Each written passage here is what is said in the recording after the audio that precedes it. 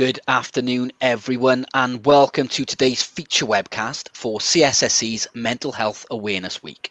My name is Scott. And I'm Stephen. And today we're joined by our special guest. It's CSSC's very own HR manager, Katie Hamilton. She's here to talk about mental wellbeing within the workplace. So over to you, Katie, to maybe tell us a little about yourself and what you're talking about today. Sure, thanks guys. So I'm Katie, I'm the HR manager at CSSC. Today I'm going to be talking to you about HR's role in mental health and all things related to health and wellbeing. But just to give you a bit of an introduction, I've been in HR for 10 years. And I think if you were to ask of any HR professional, we'd all say the same thing, that the last 10 months has been the most challenging and no one could have ever prepared us for it. Yeah, Katie, I think with everyone, this year has been a challenging year, to say the least. But how has that really impacted yourself and HR departments in particular? Sure. So when COVID-19 hit the UK, all businesses had to make some drastic adjustments to how we could continue to run and manage our business. The role of HR naturally changed dramatically, primarily in that we had to become more reactive than ever to the needs of the business and our employees. So as the UK enters another month of lockdown, the quality of people's mental health is deteriorating at a concerning rate. More than 2/3 of adults are reportedly feeling worried about the effect the virus is having on their life. The pandemic has impacted us all in different ways, meaning the support we provide will differ from person to person. Some of us will feel anxiety, stress, loneliness, frustration, or maybe grieving the loss of a loved one.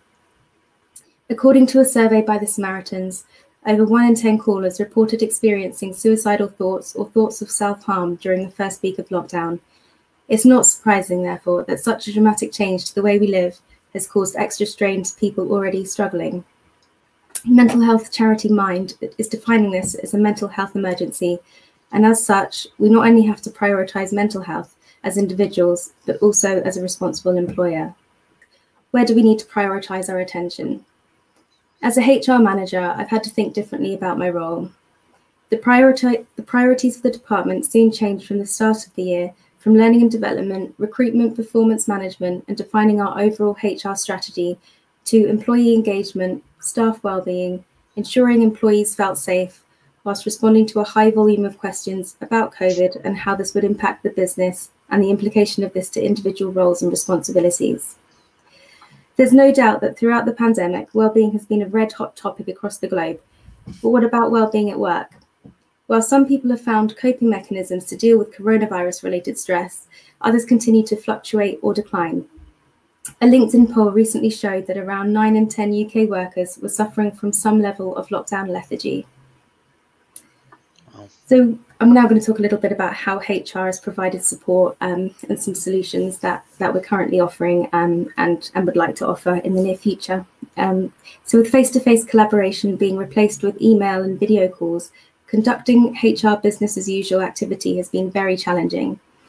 The scope of the role has also expanded to support employees who have been furloughed or made redundant, while also continue to motivate and engage with current working employees so they feel reassured and valued. These are all moving parts in the new normal. Yeah, brilliant, Kate. I know you mentioned sort of going on furlough and stuff there. I know me and Stephen had a personal experience with that. Yeah. Back in April, we were asked to go on furlough ourselves from CSSC, and I know how it made us feel. What were those conversations like with people being on furlough? I know we spoke a number of times during that point, but how did you find that and speaking to other people and their struggles? Absolutely. I mean, at the beginning, it was all so uncertain. I don't think most of the population had even heard of the word furlough. So understanding what that meant and then impacting on our employees. It was a very challenging time because you didn't quite know the best practice to be able to advise them either.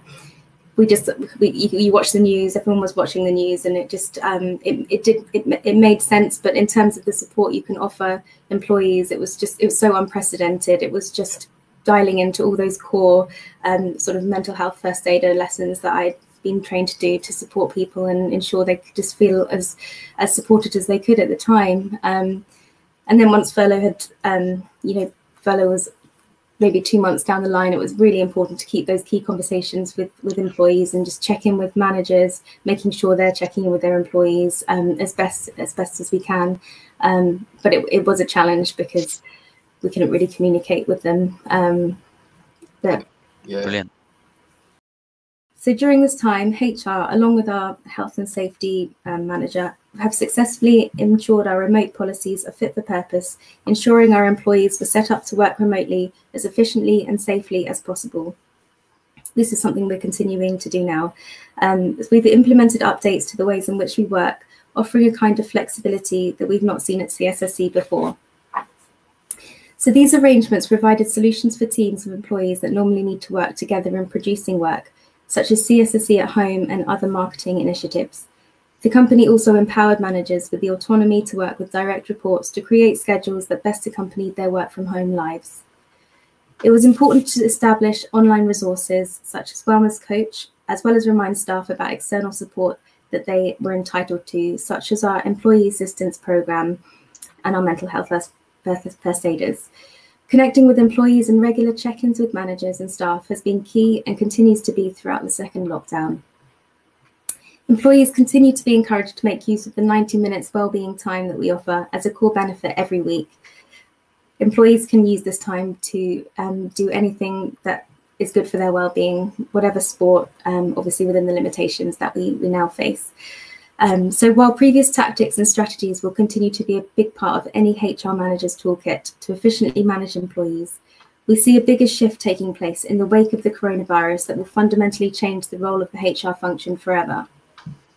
Yeah, definitely. And that 90 minutes of well-being you mentioned there is brilliant. I know I take real advantage of it every single week, whether that's, just closing my laptop down of an afternoon, getting out with the dog for a walk just to clear my head, or anything really, just even just sitting down with a book and just switching off from work for 90 minutes. It's really, really good, and I found it really beneficial for myself. What about yourself, Stephen?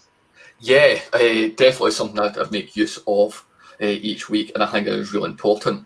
I was going to ask, is obviously we know about this 90-minute wellbeing time that we do have at CSSC for employees.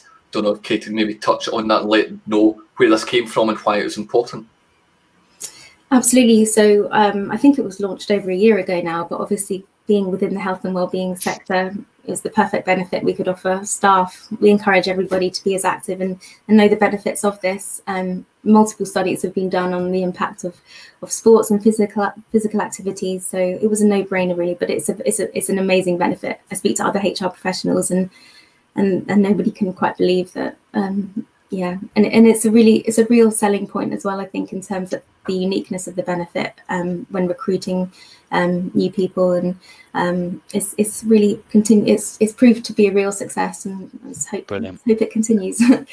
Yeah, definitely. Cool. So studies are already showing that more and more organisations want more of their on-site employers to continue to work remotely after the pandemic passes. This isn't strictly for CSSC. However, if this is the case, this shift will come with its own HR challenges. So therefore, HR will need to continue building and developing the skills we've had to adapt to already. One of the strengths of the HR function is building working relationships remotely, which will be handy in providing advice and help as the nature of work and teams continue to change. It's important to remember, though, that mitigating factors in the current new normal, managers have had to let employees know that these are difficult times.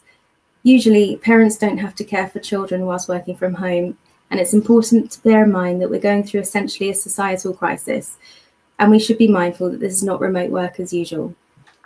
Our number one job in HR right now is to keep people updated, be reassuring, and continue to build trust. Definitely. I know back when I first come back from furlough and the kids were being homeschooled, and it was really, I'm not going to say difficult, because it was nice spending a lot more time with the children, being able to spend that time with them. But yeah, it is definitely a unique time, I think is fair to say. How have you found it, Steve, with your daughter? Yeah, challenging, especially having a teenage daughter who was still in that phase of, oh, I'm off school, so I don't need to do work. So it was the challenge of having to work as well, and saying, actually, you've still got your homework, you've still got work to do at home, and be a teacher as well, which I've never thought I would have to do. So yeah, definitely a challenge, and something that we've all had to maybe just start getting used to as well. As you mentioned, it's kind of almost a new normal. Yeah, and I think one of the biggest things on everybody's to-do list is to get a faster Wi-Fi connection. Now everybody's working from home and watching Netflix or wherever it might be. I think that's certainly at the top of my to-do list anyway. Yeah. Perfect. So, back over to you then, Katie. So what has changed the most for HR and the role that you're going to play moving forward? So what's changed most for HR and moving forward is that in our world, the trend tends to be on remuneration and benefits for a lot of people. However, with the impact of COVID, I believe health and wellbeing benefits are going to be a game changer. So the world has seen a lot of change over the past year, and with it, many new challenges for employees and managers alike. Some of these important issues include reduced social interaction with friends, family and colleagues, greater childcare responsibilities, financial worries, fear of social stigma, less respite, including fewer holidays and less change of scenery, stress related to sensationalized news and rumours, concern over vulnerable family members' health, reduced contact with health services, and boredom. And the key concerns reported during this time are worrying about the future, feeling stressed or anxious, and feeling bored due to social isolation. Yeah, I think once you've completed Netflix and Amazon Prime once, it's not a lot left to do at the moment, is it? So yeah, absolute nightmare. But hopefully now with Christmas coming up, I know, a lot of the TV stations put on lots of movies, don't they, to keep everybody occupied. So hopefully that'll combat that a little bit. Okay, cool. So I'm just going to talk a little bit about the wellness initiatives that we already have in place at CSSC and some future ideas and solutions. So whenever I'm looking to implement a new strategy or ideas about things, I'll go to the CIPD. And according to the CIPD, there are 7 interrelated areas of employee wellbeing. And I utilize these, as I said, when implementing a HR strategy for wellbeing. These are health, good work, values, social, personal growth, good lifestyle choices, and financial. I'm just going to pick out a couple of those to go into a little bit more about. So number 1 is health. To respond to employees' mental health issues, it was important to make employees aware initially that CSSC, as a responsible employer, have a number of trained mental health first aiders who can help and offer support and confidential advice. Reminders were sent out to all employees about Employee Assistance Programme, and Krona has proven to be a trustworthy provider and played a part in making this resource widely used. Now I want to talk a little bit about values. And so reviewing our company values and our company mission has been important and is currently still under review. But doing meaningful work is regularly cited as a critical factor that makes employees happy. It's therefore important for employees to feel part of something, and communicating company vision and values is a great way to help achieve this. So fostering a trust culture, and in the current situation, we need trust to serve as our foundation in order to support teams with coming to terms with the unknown. As this crisis unfolds, it's critical organisations see the benefits of creating respectful, trusting workplaces and act with more urgency than before. And from an employee perspective, high trust environments allow people to be their true selves. And when people can bring their whole selves to work, they're not only more creative, but more productive as well.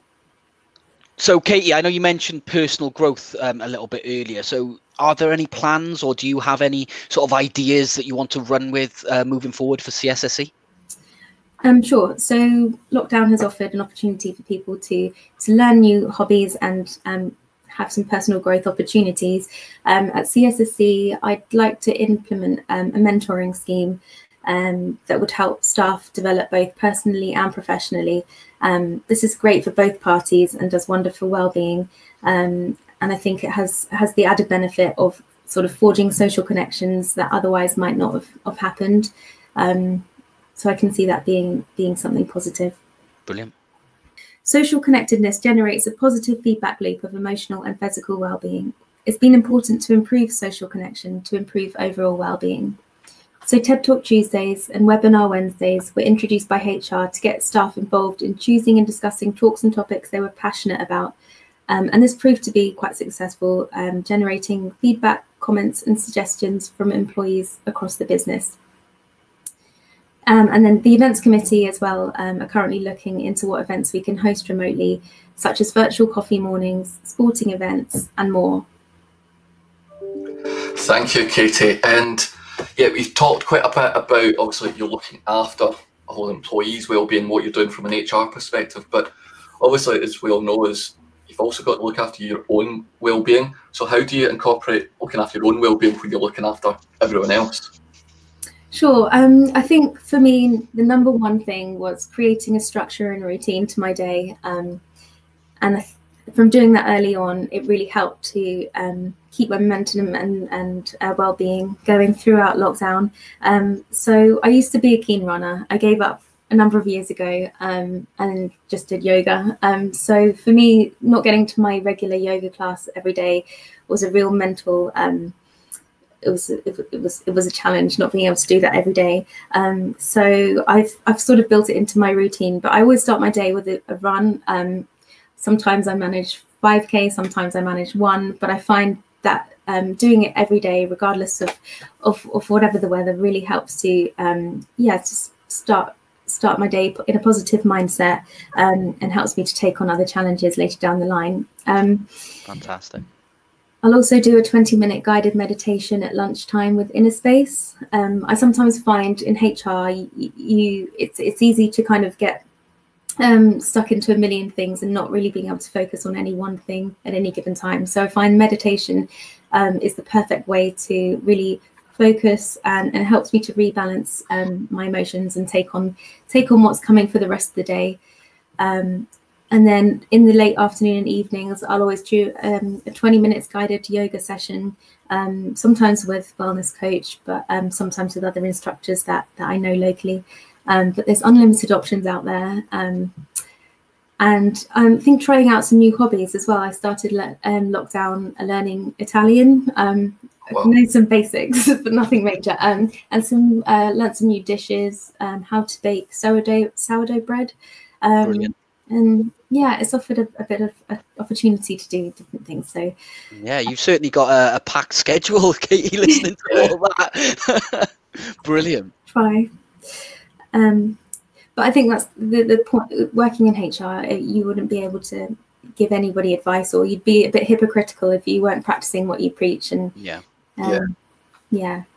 from the front. Absolutely.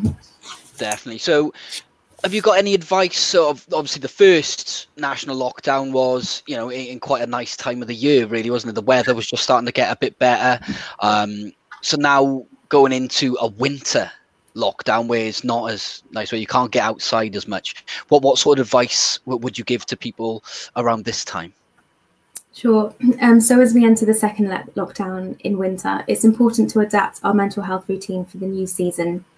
As days become shorter and gloomier, seasonal affective disorder, otherwise known as SAD, can add to the effect of people suffering from depression or low mood. So with the colder days and less daylight, there are some steps we can all take to help stay on top of our health and habits every day too. So creating a winter exercise routine, staying active throughout the season is a must. If you were out, like you say, in the summertime walking, it was amazing to have that, and the vitamin D levels and serotonin really help boost people's well-being.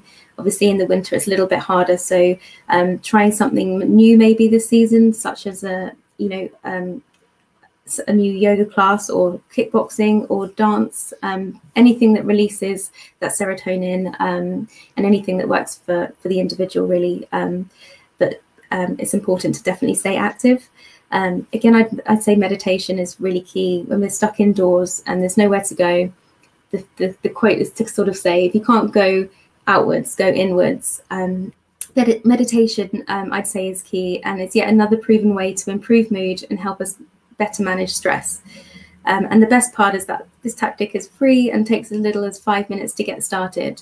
So you can meditate doing anything really, brushing your teeth, cooking lunch, getting ready for bed. It's important to also have good sleep habits. So setting a bedtime time and sticking to it every night. unplugging for at least an hour before bedtime, having a bedtime routine, and also getting some light exposure. So even if it is just a short walk, the impacts of that is really important to get some vitamin D. Be vigorous about getting enough sleep and getting good quality sleep. Make this your #1 priority, as you may see an improvement in mood and ability to do everything else on your to-do list.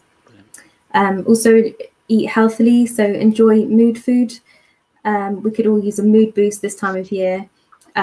So things like nuts, pulses, really good, healthy things, not too much sugar late at night and things like that, because it can mess with your sleep. But also establishing a social hygiene routine. So ensure you stay connected to loved ones. It might be harder in the winter, especially this year. But ensure that you get to spend some time with people in your bubble, and obviously FaceTime and keep communication strong with people externally. Our relationships have such a significant impact on our health, and winter can leave us feeling particularly lonely. So get ahead of the game, try to pack your calendar with some social engagements for the future, to feel spiritually and emotionally nourished. Self-care is always important, but this year more than ever, we could all use an added dose. Consider a blend of all of the above tips that I've just mentioned to add to your daily routine and find what works for you. Yeah, definitely, Katie. Thank you for that. It's some really, really good advice there, I think. Now, you know, me and Stephen this week, this whole week really was sparked by an idea around International Men's Day. So it was something that we were chatting about. And it was something we really wanted to mark, I think, at CSSC, because we don't think it gets as much recognition as perhaps a lot of the other awareness days throughout the year, you know, and all of those other awareness days are for vitally important causes, of course they are. But we just feel that International Men's Day needs that little boost as well. So what's your opinion on International Men's Day and HR for men's health in general? So poor mental health can, of course, affect anyone, irrespective of age, gender or status. But men, especially working those in a macho or competitive environment, can often struggle to open up to say that they need help and support. Fortunately, there are a number of things we can do to make a difference. Tackling how we address male mental health in the workplace is crucial, particularly because men are less likely to ask for help. Research shows that more than half of men suffer from work-related stress. We know that work-related stress can affect performance, with stressed out employees often seen to be less engaged, motivated, and consequently less productive at work. Add this to the fact that work-related stress, anxiety, or depression is estimated to account for more than half of the working days lost due to ill health in the UK, which costs the UK economy an astonishing £37 billion a year. Wow. Research has found men are more likely to work in an always-on culture and are less likely to have a reasonable workload and working hours than females. So understanding, therefore, that men are just as vulnerable as women to stress, anxiety, and other forms of poor mental health is the first step to fighting this battle. Encouraging men to share their problems, specifically in the workplace, will help fortify the future of mental health awareness. It's been proven men are less likely to talk about mental health issues than their female colleagues, but that doesn't mean that the problem isn't there. HR need to pay attention to men's mental well-being too. We have a professional duty to put in place psychological safety mechanisms and measures to protect employees' mental health based on analysis and evidence. While analysing workforce demographic comparisons, including comparing male and female employees, are helpful to highlight key concerns for HR, for example, performance and flexible working. It seems that mental health needn't be split between men and women, as it affects everyone. So we can't, however, overlook some stark contrasts finding from a recent report from CV Library. Men are more likely to feel the effects of mental ill health in the workplace than women. And so here are some statistics. So 6 in 10 men feel like they can't talk about their mental health issues with their manager, and 4 in 10 of these feel their professional abilities will be questioned. These findings illustrate how men are struggling in the workplace. While women also face their own struggles in the workplace, the findings become all the more worrying when we consider 2 other statistics. So suicide is the biggest killer of men under 45, and men are more likely than women to self-medicate with drugs and alcohol. So this isn't about who has it worse, nor does it discount how women are affected by mental ill health, but it does have some alarming statistics that we need to really consider. Definitely. I know. So when we've been researching International Men's Day ourselves for the upcoming webcast this week, we've come across some really alarming sort of statistics across the UK. And I just want to touch on sort of what you mentioned a little bit earlier. There, 6 in 10 men feel like they can't talk about their mental health issues with their manager. Why do you think that is? Do you think because they haven't got the relationship with their manager, or do you think it's because the man feels though he would come across as weak if he did that, or what sort of things do you envisage? I think, as you said, there is that stigma attached to men being open and their communication in the workplace. That's probably the overriding reason for not feeling that they can communicate. It's about having that allowing that openness to be there and destigmatizing it. So as for CSSC, obviously with Men's Shed and what you're doing this week on mental health awareness, is absolutely fantastic for men to feel that they can, be open. Having said that, it is an innate thing between men and women. I think this is never going to go away with, men feeling they have to have that bravado in any situation, any workplace. So it's something that we just keep working on it and offer the support as best as we can. Hopefully we'll start to see some progress. That's really good, Katie. So now we've spoken about what we're doing at CSSC to try and encourage men to open up and talk, but from a HR perspective, and what sort of advice would you give any other organisations throughout the UK to try and encourage men to communicate and open up? Sure. I think currently what we're doing, things like Mental Health Men's Awareness Day and Week, such as what we're doing, helps to destigmatise men's mental health, to offer open communication across the business. So whether that be from managers, and if people aren't able to talk to their managers, establish exactly why that is, but having like an open forum whereby people can be anonymous if they want as well. We do have sort of an anonymous inbox and things like that if people do want to reach out for advice, but I think that's important, that people necessarily don't want to kind of name themselves if they do have issues. So I know, Katie, that here at CSSC that we've developed what we're calling a Men's Shed, an evening where the men at CSSC can get together just for a moment on a virtual basis and just talk about anything that we feel we need to talk about and kind of open up in a safe space.